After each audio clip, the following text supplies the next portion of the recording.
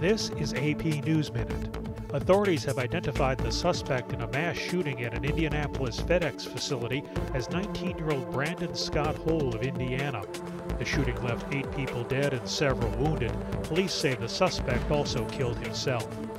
President Joe Biden is welcoming Japan's Prime Minister to the White House in his first face-to-face meeting with a foreign leader.